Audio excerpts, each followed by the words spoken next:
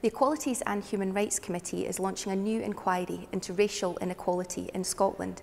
We know from evidence that people from ethnic minority communities still face poorer outcomes than the majority of the population, are more likely to experience in-work poverty and have lower rates of employment. The focus of our inquiry will be public authorities who have a legal obligation to address these matters. We'll look at what action they're taking and how successful that action is.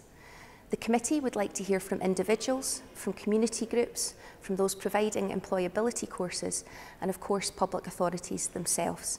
To contribute to our work, please visit the link on our website.